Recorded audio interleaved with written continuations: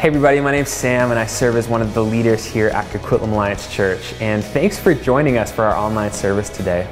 This service is going to look a little bit different than a typical service. So if this is your first time joining us for an online service, come back in future weeks and you're going to hear more specific Bible teaching and those sorts of things. You will hear that today, but as well, a big portion of our online service is going to be kind of celebrating what God has done in and through this building campaign, this new space. Actually, I'm sitting in the new space right now. So we're going to celebrate that and we're going to look back at God's faithfulness.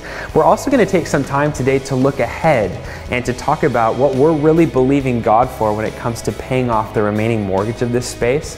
And we're going to take some time to invite you into being part of what God is doing in and through that. It's called our For the City campaign. So we'll tell you more about that later in the service.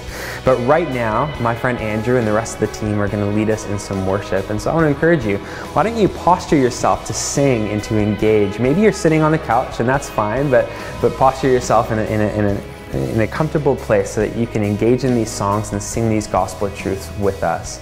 So I'll pray to get our service started and then we'll do that together.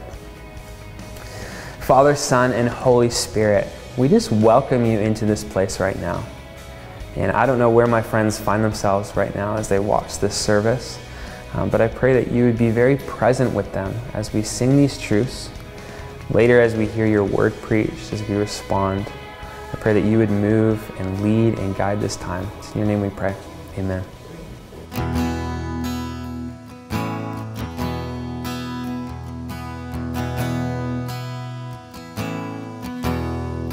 Before the throne of God above, I have a strong and perfect plea.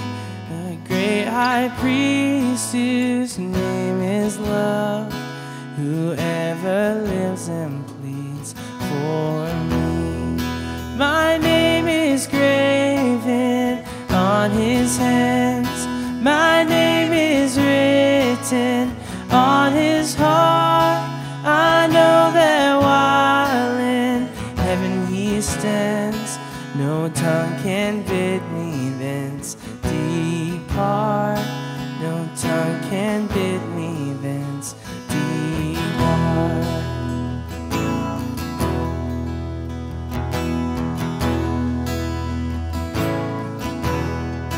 When Satan tempts me to despair and tells me of the guilt within, upward I look and see him there, who made an end to all my sin.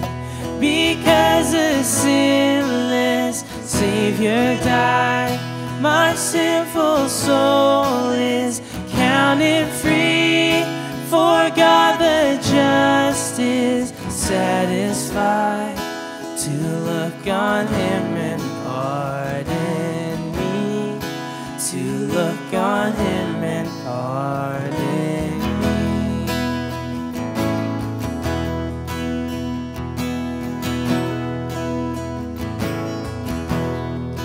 Behold him there, the risen Lamb, my perfect, spotless righteousness, the great unchangeable I am, the King of glory and of grace. One with himself, I cannot die. My soul is purchased by his blood. My life is hid with Christ on high, with Christ my Savior and my God. Because a sinless Savior died, my sinful soul is counted free. For God the just is satisfied to look on him and pardon me, to look on him and pardon me.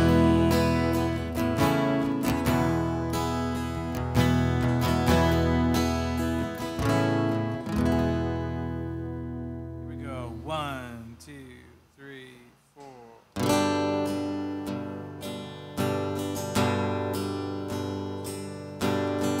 Oh God, we look to you when doubt starts to invade. It's all that we can do when the night leads us astray.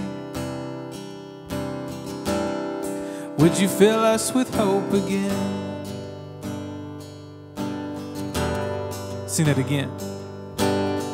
Oh God, we look to you when doubt starts to invade. It's all that we can do when the night leads us astray.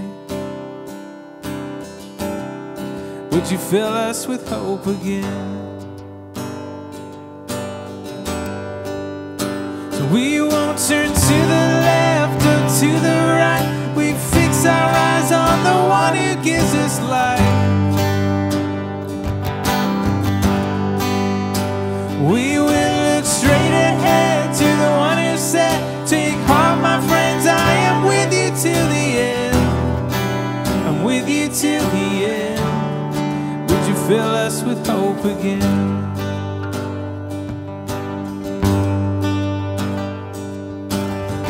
When we start trembling at the lies that we've been told and darkness closes in, it's your promise that we hold, that you'll fill us with hope again.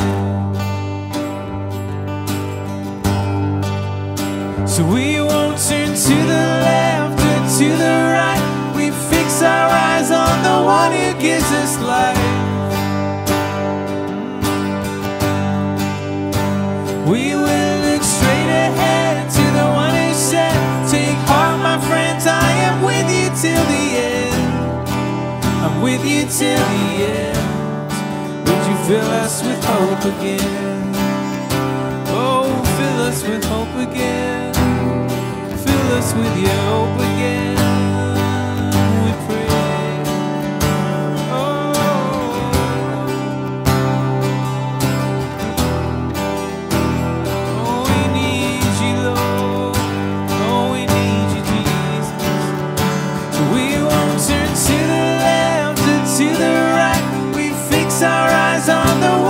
Gives us life.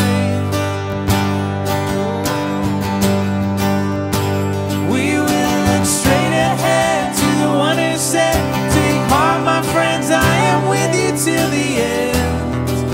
I'm with you till the end. Would you fill us to hope again?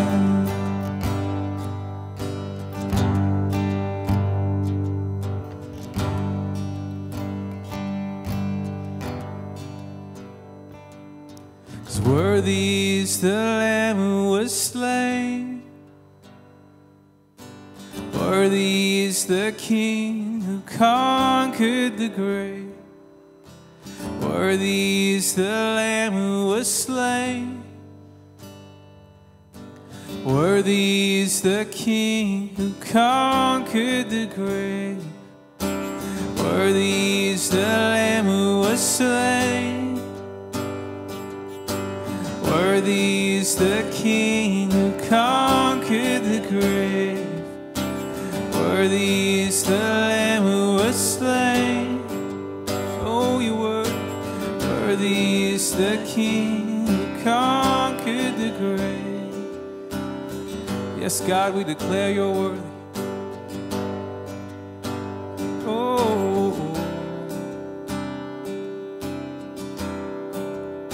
Jesus, we declare that you are worthy today, that you are holy, that you are wonderful, that you are marvelous, you're all powerful, you're gracious, you're compassionate, you're kind, you're faithful.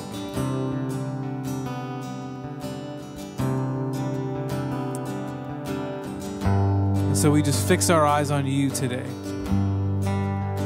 Would you show us more of who you are?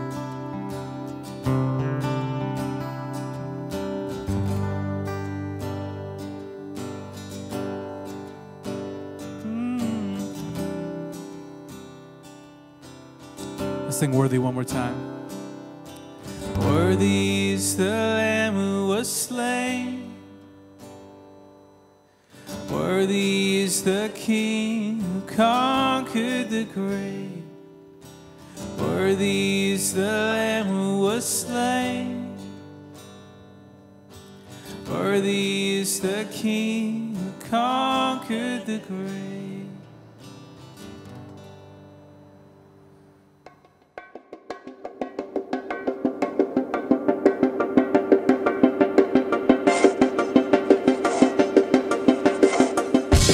I just want to take a moment right now to talk about our giving. And this is something we continue to do week after week as part of our worship to God. And so many of you do that through online at cachurch.info.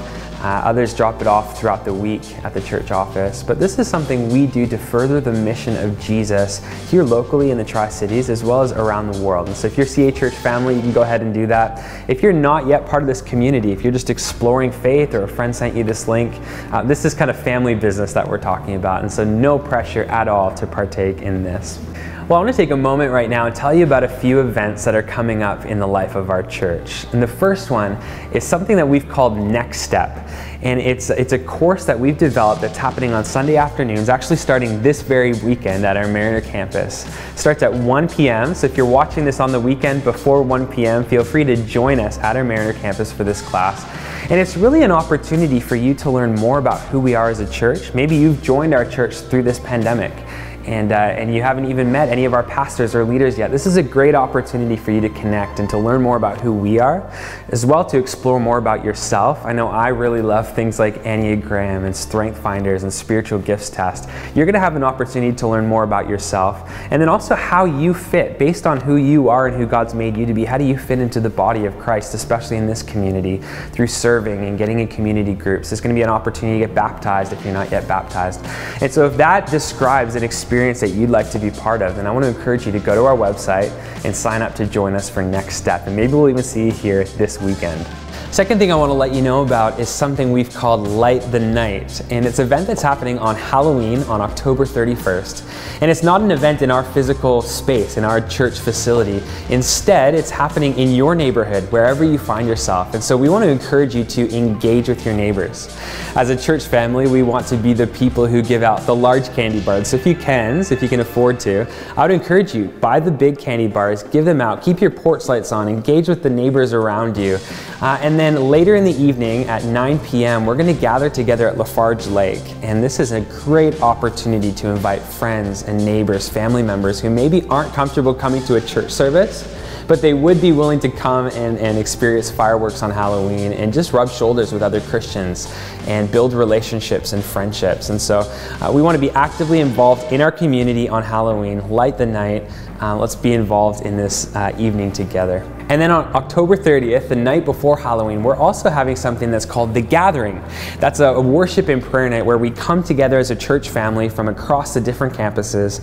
We bring our petitions before the Lord in prayer, and we also spend some time in worship together. So we'd love to have you join us for that at our Mariner campus.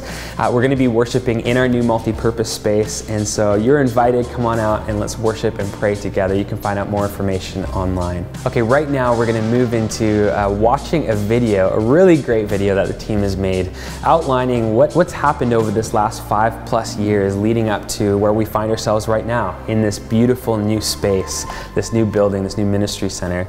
And so we're going to share some of the story leading up to this moment. And so you'll hear from Pastor Mark and Pastor Diane, some people on the building committee, and others in our church community about just sharing about God's faithfulness to us. So check it out.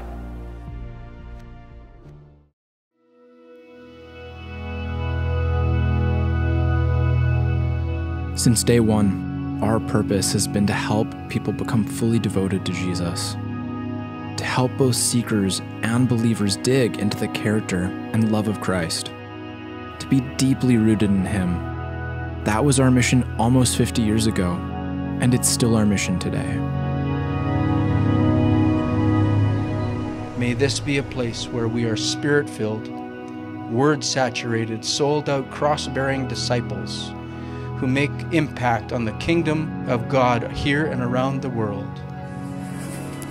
So we're just getting all the food ready to prep for this weekend for Thanksgiving. It's going to be so much fun to serve everybody. It's been so long. It's awesome to be back doing that.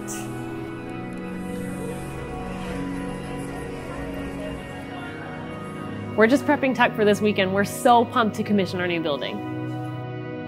Well, hey guys, we're just about to rehearse to get ready for our Thanksgiving service. I am so excited to celebrate what God is doing with our family. God bless. Happy Thanksgiving.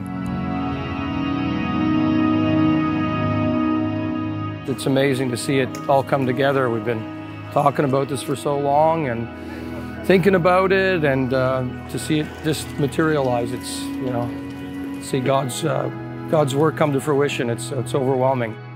We've been talking about this for so long, and to see it not be a construction site anymore, but actually be a beautiful building we can be in is really significant. This project's taken so long. We've been going for almost 5 years already, and so to see it done finally and be able to use the space for ministry, we're so excited to see what God's going to do through it.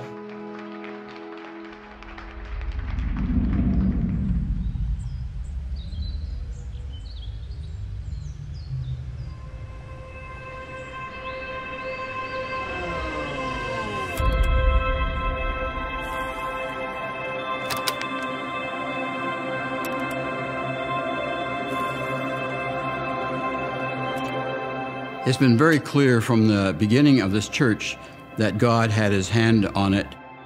This was the biggest church built in Coquitlam in the day, and it was a big empty shell built by 100 people, and it was an amazing accomplishment. The actual church services started on January 20th, 1975, down in Ranch Park School, just a few blocks away from here. Some of the people wondered why we were building such a large building. If we build smaller and we get the growth we hope to get, we'll have to build again in a few years. So we went for it. In terms of what first struck me when we came here was the huge potential of this building and what it could mean to our community in Coquitlam. It's a bedroom community at the time, lots of growth was happening. And to have a church with the capacity and the potential and the leadership that was here, it was just an exciting place to be, and we wanted to be part of that. In the 5 years, a little more than 5 years that I was here, the church about doubled in attendance. We were just a small number in a large building, and we wondered whether we'd ever be able to fill it. But to God be the glory for what He has done, far above anything we could ever have imagined.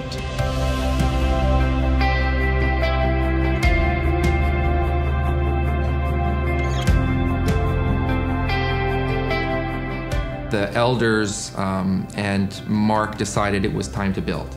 Where can we build? What can we do? So they looked at all different options. The decision after all of that work was that really our best option was to build on our site, close to our building. In January 2016, Greg Needham and Rob and I went to Florida to attend a conference that was put on by Enjoy Ministries.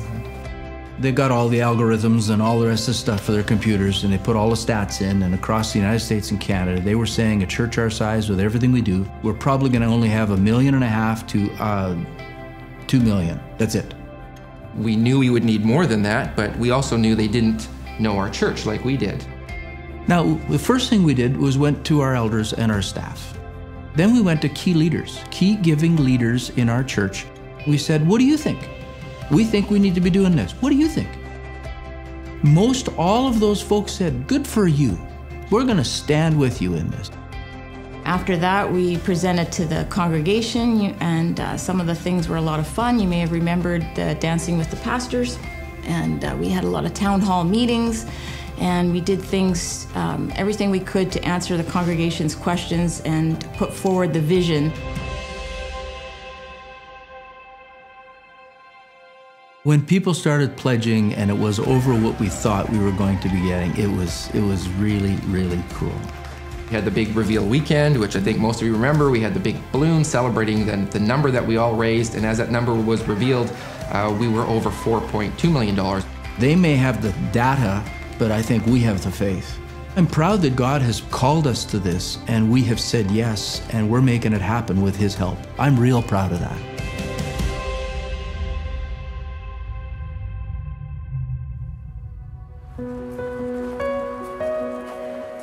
I don't know whose idea it was, but they said, let's have these little flags and write some people's name, maybe 1 or 2 people that you need to pray for. And then we took all these flags, put them all together, and put them right into the foundation of our church. That's what we're here for. We were able to put a name that we were praying for, that this ministry that came out of this project would come to the Lord, or that God would meet them. The building committee has become friends. We pray for each other's families and issues that have come up. Rod had a son that went through some surgeries. That's been part of our prayer life together. It's become much more than just a building project. You said once, it's not about building a building, it's about building people. Yeah, I get a lot of people quoting that to me, even people who don't go to our church. If we raise X number of dollars and build a great church and everything else, but don't build the people's faith with it, we've failed. We've failed. The COVID thing, it sucked the wind right out of our sails. It was tough. Not being able to be with people you loved. Oh. When COVID started, we were dealing with the unknown, and a lot of people were afraid. Things like a worldwide shortage of hot water heaters. We thought there'd be tons of kitchen equipment around, but the supply chain slowed down, it stopped, and then to get it became this huge issue. And it was a prayer factor that if we were going to have kitchen equipment on site in time for our inspections. One of the certain message series that I want to do right away is going to be on fear. Fear not, because Jesus is with us.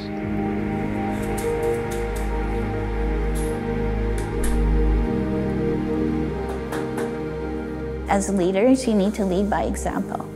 So if we're asking everyone in the church to double their tithe, which is what we did, we must also sacrifice. Diane and I believe that God was asking us a question. The question was, you have a house, don't you? We said, yes. You could sell it. Now it's personal. I love that house. So we sold it. Then we said again, Lord, what do you want to do? How do you want to do this? You have a company, don't you? And I said, yes, we do. You can sell it. And I said, yes, sir. I don't think we realized when the building started what God's vision was for this. You know, we had something in our own mind, and I feel like He slowly unveiled our eyes. Not only will lives be transformed of people in our community as they come to know Jesus, as they meet Him, but transformation also happens as we serve. I think that as we open up this space, we're going to see that our entire church will be transformed as we allow God to use us and to minister in us and through us. It will transform all of us. Father, we are so thankful to you today, and we give you thanks with all of our heart. You have provided far beyond what we expected or what we even thought was possible. So now we come once more today with these requests, that you, our God, will so fill this edifice with your Holy Spirit that every person coming through its doors will be aware of your holy presence. We give thanks today because of your generosity, and we commit to being generous to our community and around the world through the ministry of this church. I've done 6 building programs in my life. This is the first one I've cut ribbons. I'm not sure what a ribbon is for, but we're going to do it.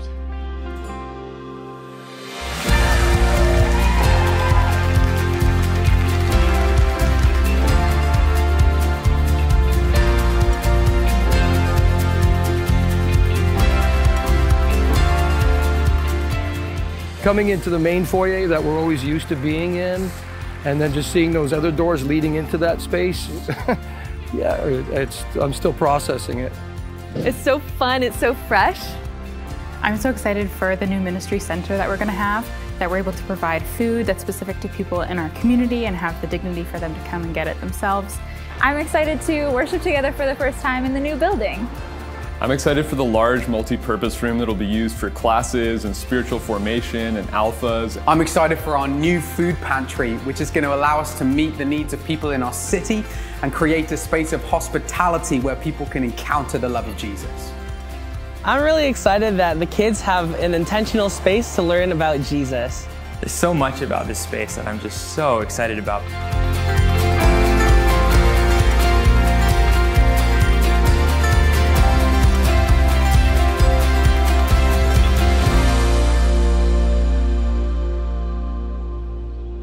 I think that our work hasn't even started yet. As we said from the beginning, we're not just building a building, we're building people. And so now the real work of building people and reaching our community is starting.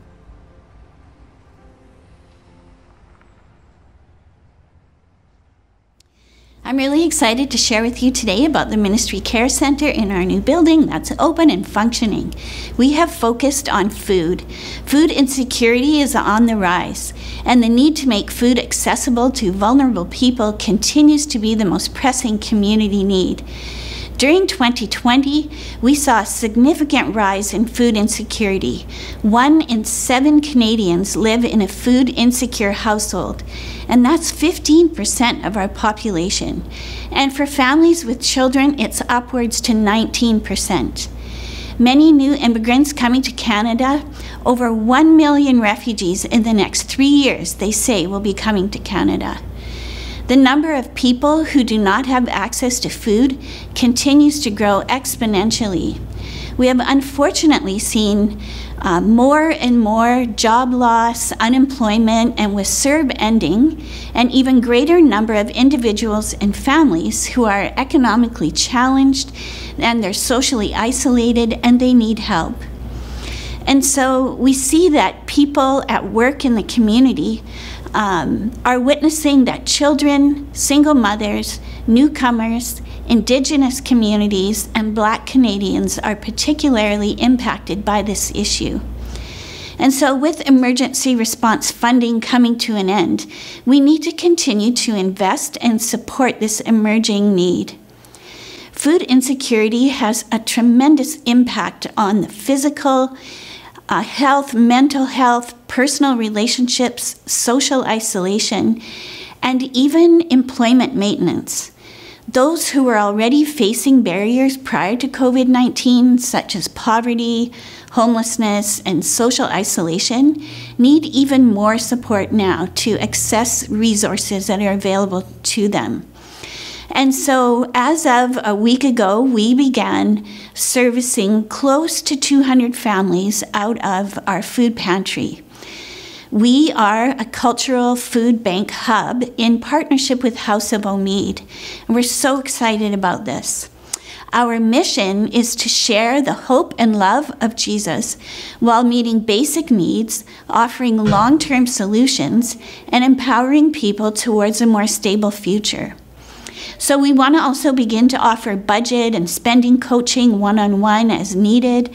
There will be referrals to community programs and government benefits for those who need help.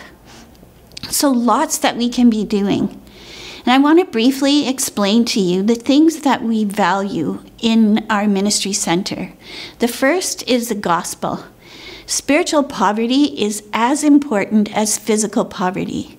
We haven't had the space or opportunity previously to prioritize spiritual input, but now we have that opportunity to add these components. And we hope to use the commercial kitchen and the multi-purpose room for a monthly luncheon, a clothing closet, and a place where we can have worship and meeting together with all of the families from our food pantry.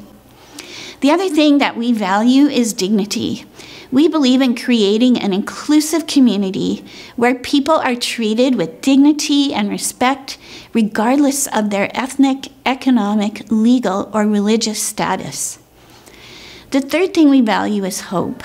We believe true hope is found in a redemptive relationship with Jesus Christ. And then we value transformation. We believe that transformation occurs in the hearts of those serving as well as those being served, as God redeems hurting people and broken situations. And we've seen often, as people come to serve in places like this, that they feel so much more blessed than the people who received what we had to give. And we all know and can acknowledge it is more blessed to give than to receive.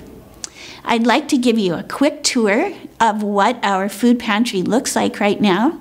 And so come with me and join me, and I'll show you what it looks like. Okay, come on in. Let's take a look around. And I would like to just show you firsthand what our food pantry looks like.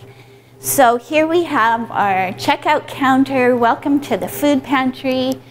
And along this whole wall here is what we call our basic food needs. And we hope that there's lots of good nutritional items and things that people will enjoy. So not so much craft dinner and things like that. We want to focus on healthy food items. Down across the back wall is our cultural hub. And so that is mostly Middle Eastern foods. And about 2/3 of our families come from the Middle East. And so they are thrilled to come here and get familiar food products. Then we have a section that we call our bonus items. It's looking a little low right now, but there they can pick up free things that are bonus and above their regular gift card amount that they get each month. And then we got our new fridges, which we're super happy to have, so that we can have dairy products and eggs and fresh produce, fruit and vegetables. We have dates in here, and everything that you see right now on camera has been donated, and we're thrilled that we can offer this to our families. And then if we take a turn around the corner here, the other things we're excited about is the shower. So we can open this up to people who might be homeless and need to come and get cleaned up and have a shower. And so we will register with Tri-City Homeless, and people will be able to do that. And then in our storage room, we have a washer and dryer, so they can actually do their laundry and come and get cleaned up at the same time. And then I think the feature in our room is our coffee table. And it goes right down the middle of the room. And so people can come, and there's friendship, there's fellowship, there'll be coffee, tea, snacks and goodies, and they can come and hang out. We can pray together. We can get to know them more and build that relationship that we want to have with them. And so we want this atmosphere to feel like you're walking into a thrifty store, not a thrift store. And there's a big difference. So thanks for partnering with us in the food pantry. If you ever want to come and serve with us, we would love to have you here. And we're just grateful that we're in this together, serving God and reaching our community. Well, Diane just shared some of the amazing ways that we're going to get to use this building. And really the heart of that, the heart of this whole campaign is wrapped up in the name that we've chosen for the campaign. We've called it For the City. And I feel like in those 3 words, it really sums up our commitment to be outward facing and missional as a family, as a church. We did not build this building so that Christians could just come and consume more religious goods and services within the 4 walls of this church. You know, we're really excited that we get to use this space for great celebrations together and to worship together, to grow in our faith. But the dream, the biggest purpose for this new space, you know, our prayer is that God would use it as an outpost for the gospel, that it would aid in Jesus bringing renewal to Coquitlam and Port Moody, to Port Coquitlam, and to the rest of the world. And that's going to happen through our food pantry, as we saw just a moment ago, through Alpha, through other evangelistic initiatives. It's also going to happen as we disciple men and women and children in the way of Jesus, and then send them out to be missionaries in their local communities and their neighborhoods, bringing hope, the hope of Jesus wherever they go. Okay, so a capital campaign. Maybe you're wondering, why do we need to raise more money? Can't we afford our mortgage payments? And the short answer to that question is yes, we can. Or at least we believe we can, as we've looked at the generous giving of our church family to this point and made projections for where we believe we're going to be with our finances over the next few years. Like Mark said earlier, as a church, we initially set out to raise $3 million back in 2015, and we were going to have to take on the rest of the cost as debt. We didn't know exactly what that was going to look like, but we knew that we needed to take a step of faith, that God was asking us to build this building. And today we've received just over $6.4 million in donations towards this building. And that is absolutely a testimony to God's faithfulness and to His grace, but it's also a testimony of the faithful, generous people who make up CA Church. In addition to the donations that have come in towards the campaign, our elders and our finance team have been wise stewards and have put aside a significant amount of money in a contingency fund to help with the first few years of mortgage payments as we get started. And so all of that being said, here's why we don't want to pay this off over 20 years and just settle for the status quo. Here's why we want to pay this off as soon as possible. We believe that what we've seen God do in and through Coquitlam Alliance Church is just the beginning. It's just the tip of the iceberg. If you've been around our church over the past few weeks, you'll know we've been working through a vision series at CA Church, and we've been outlining what we believe it is that God's been calling us to do as a church. And that relates to mission and formation, to seeking the presence of God, and generosity and multiplication, where He's leading us to place our time and our efforts and our resources. And some of the goals that we've set as a church are actually pretty scary big. But we're trusting God that if this is from Him, that He's going to provide everything we need to do everything He's called us to do. You can check out all the goals that we've set and kind of our vision stuff if you go to cachurch.ca/vision. So anyways, while it's possible that we could afford our mortgage payments over the next 20 years, we want to see that money go straight into ministry, where we can engage in greater discipleship and evangelism, care for the poor, leadership development, and church planting. Here's some of the really practical numbers. With the amount we've raised so far, our mortgage is looking like it's going to be $2.5 million, which is much less than we initially thought it was going to be when we set out on this project, but it's still a lot of money. That works out to be just shy of $14,000 per month for 20 years. But here's the part that really gets me. $1 million of those monthly payments go straight to the bank in interest and doesn't help pay down our mortgage at all. $1 million in interest. That means that a $2.5 million mortgage actually becomes a $3.5 million debt if we pay that over 20 years. And so our hope and our desire is to raise that money over the next 3 years so that we can pay as little interest as possible and use that $14,000 per month that would have had to go into mortgage payments towards more forcefully advancing the mission of Jesus. This is what we've been thinking about as pastors and leaders. What could we do by putting that $1 million into ministry, into Jesus' work, instead of mortgage payments? And so we would love to do that. Okay, so along with paying off our debt, many people have been asking us what's happening with the existing church building at our Mariner campus. And that's a great question that we've put a lot of thought and prayer and time into over this past year.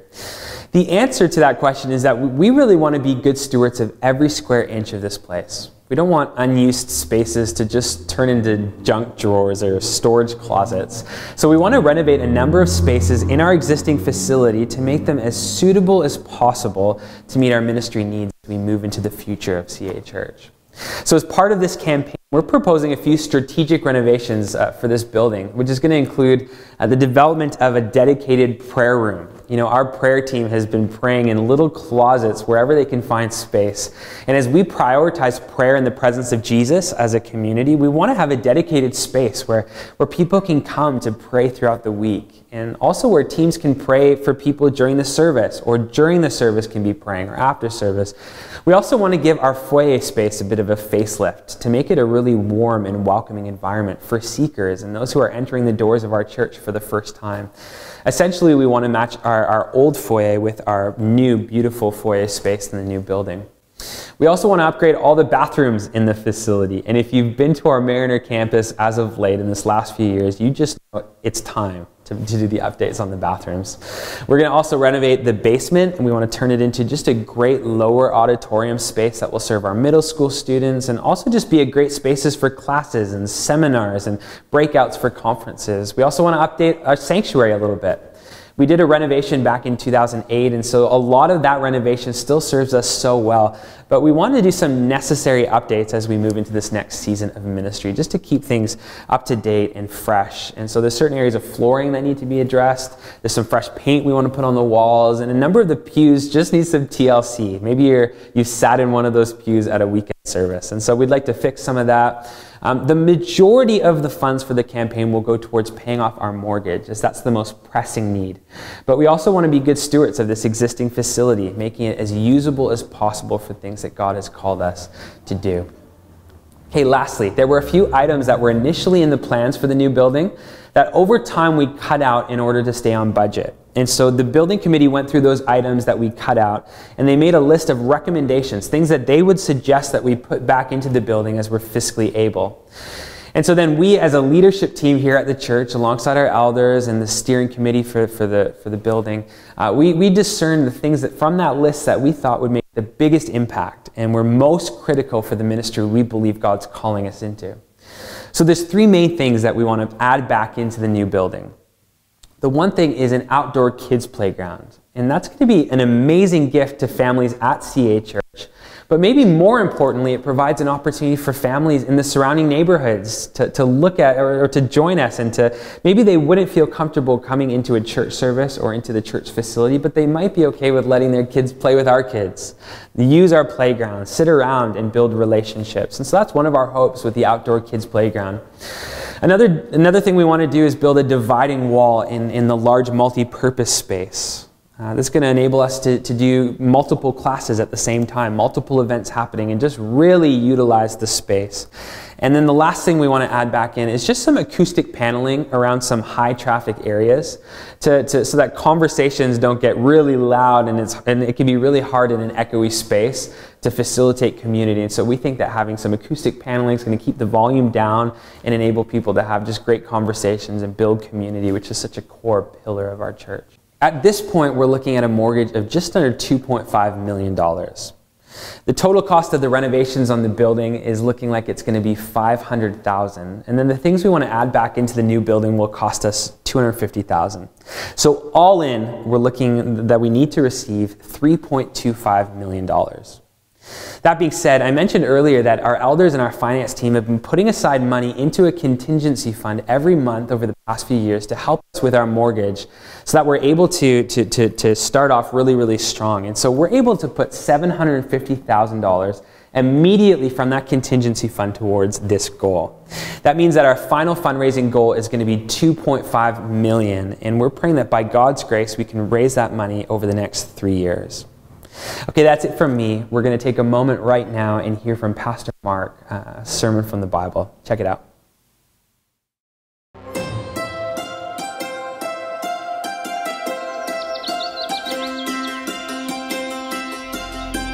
Folks, let me give you, allow me to give you some spiritual life lessons that I believe Jesus wants to teach us as we start our campaign.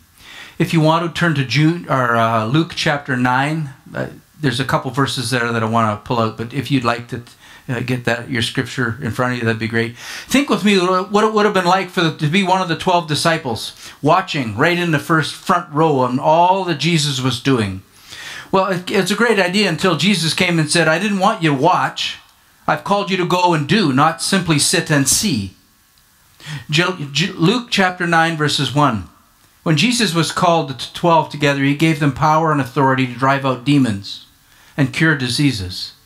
And he sent them out to proclaim the kingdom of God and to heal the sick. And he told them, take nothing on your journey, not a staff, no bag, or no travel bag, no bread to eat, no money, no extra shirt. Jesus was calling his disciples to action.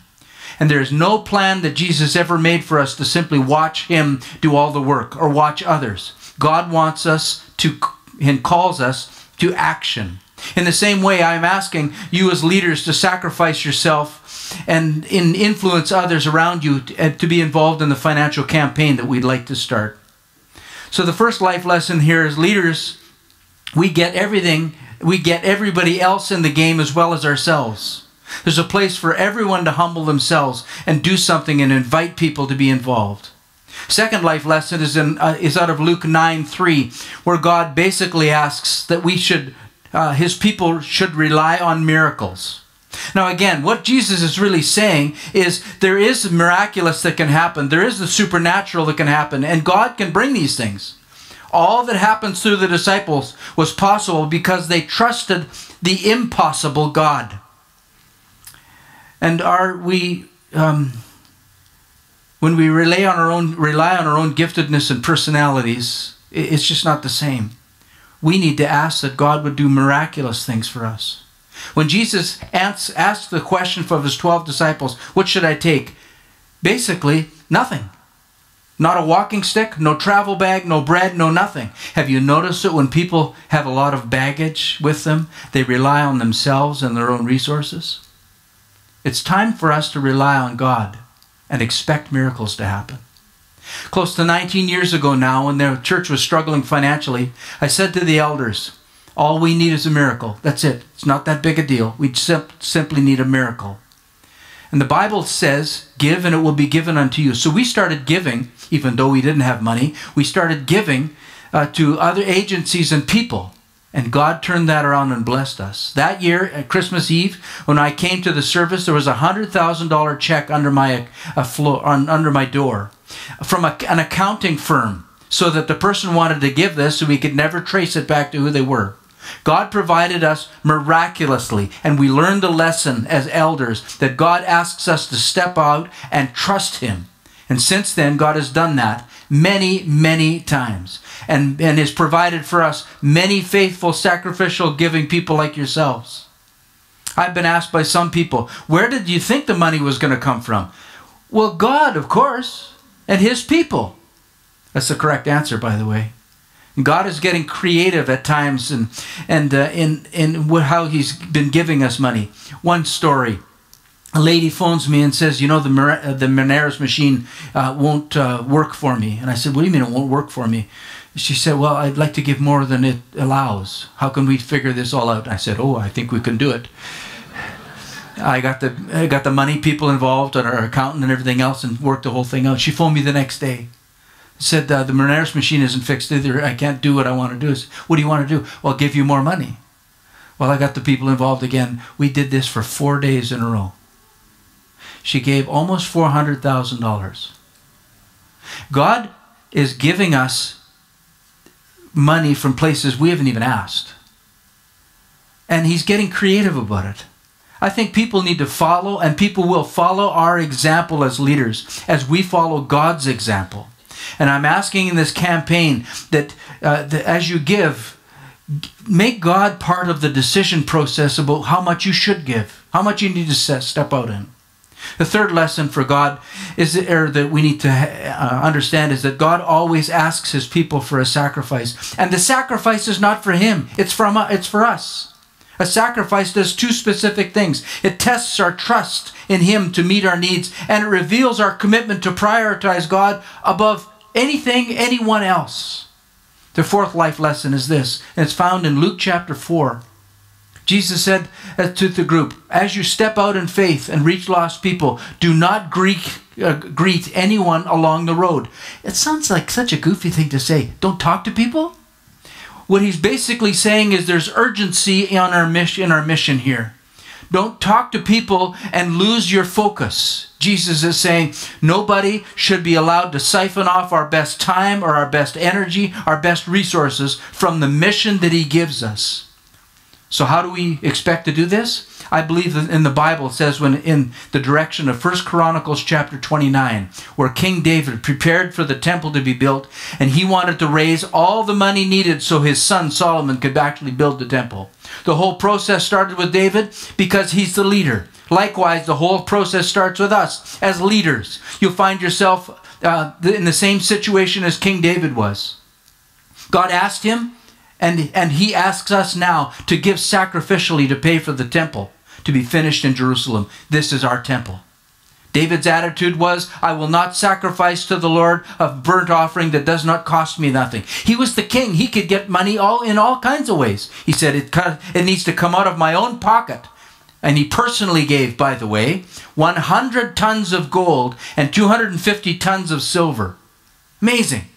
The result of what happened when the people around saw what King David did, they gave 185 tons of gold and 375 tons of silver. 1 Chronicles 29:7.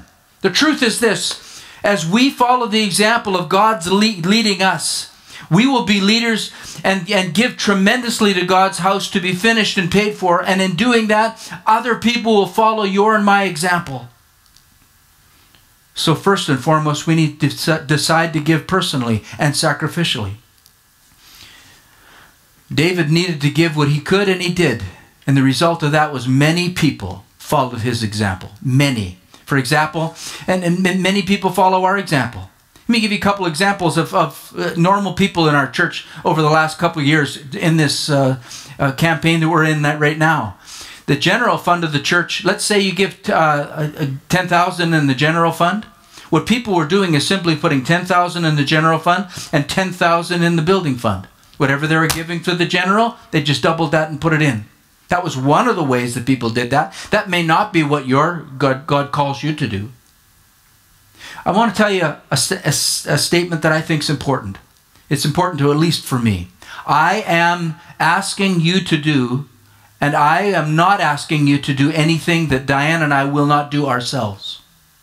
I want to lead by example. And this is it will require a faith step on our part and a personal sacrifice on our part. We separately agreed on the number that we believe we need to be giving this year. And then we asked God, how can we do this? Well, in our history, we went back to the Forward in Faith campaign, where basically we were asking God the same question. How are we going to get the money for this? Diane and I believe that God was asking us a question. The question was, you have a house, don't you? We said, yes. You could sell it. Now it's personal. I love that house. So we sold it and downsized, and that gave us money, cash money, we could give the church. So Diane and I are praying now about being generous again. And we both prayed. We found out the amount that we believe God wants us to give. We agreed on that. Then we said again, Lord, what do you want to do? How do you want to do this? And he asked us another couple questions. You have a company, don't you? And I said, yes, we do. You can sell it. And I said, yes, sir. Now, that was our retirement plan. So we're going to be working here till I'm 70. No. There's going to be all kinds of creative ways that God gives through us. Some of you have sold cars and given the money. Some of you have set aside a monthly fund, just right off the top of your usual giving to this. I remember the little boy selling his Hot Wheels. I will never forget that kid. Selling your Hot Wheels? Only the men can understand that. We stood right back by that door right over there when a widow was handing me the rings of her now deceased husband. She said, I don't have any money, but I can give you his rings. I'll never forget that. Couple selling their vacation spot. They finally got exactly what they wanted. And then God asked them to give it away. A little later, after Diane and I were talking about this and everything else, I went to a cafe with a friend of mine, and I saw a table of RCMP officers on the other side. And I always go and say, if I can, thanks for doing what you do. I volunteer with the RCMP when I was in Edmonton. And I like to say thanks to the guys. I did that. After I said thanks and with everything, one of the cops asked me, he said, you're the preacher that is up the hill on Marin Way, right? I said, yes. He said, you're the guy that sold his house to pay for the church? I said, no. We sold our house. We're not the only ones that did it. And it's not like we were out in the cold. We had bought another house. But we downsized and gave some cash to the church. He said, oh, amazing. He's shaking his head. He said, doesn't that seem a little crazy? I said, good crazy. And then I said, there's about, I don't know how many people in my church, you should meet them. They're the most generous people I've ever heard. And they sold houses. Why wouldn't I? They sold cars. I know one guy sold his boat. That's right up there with Hot Wheels.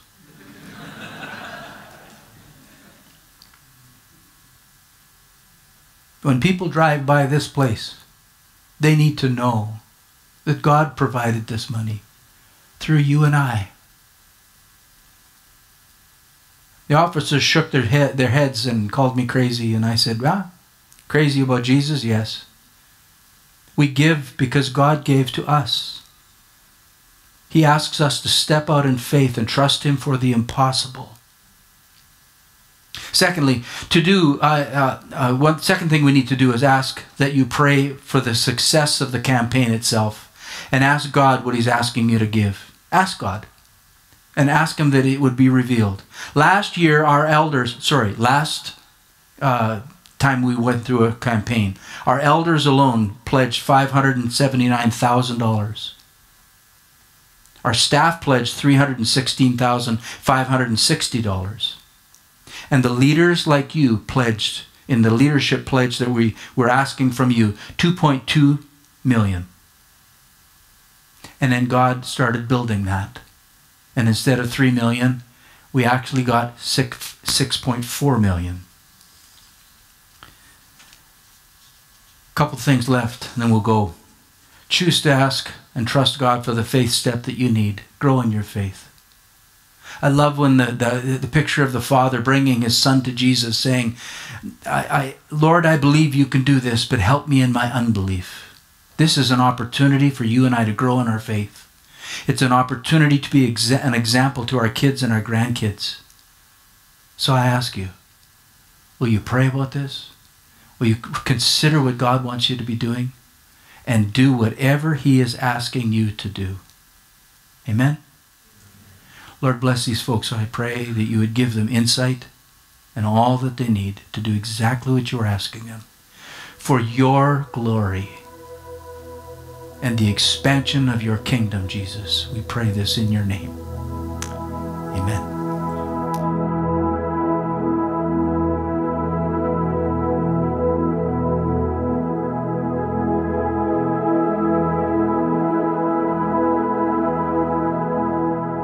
Thanks so much for joining us for our service online today. I know you probably kind of got a lot of information throughout the service today. It can be a bit overwhelming.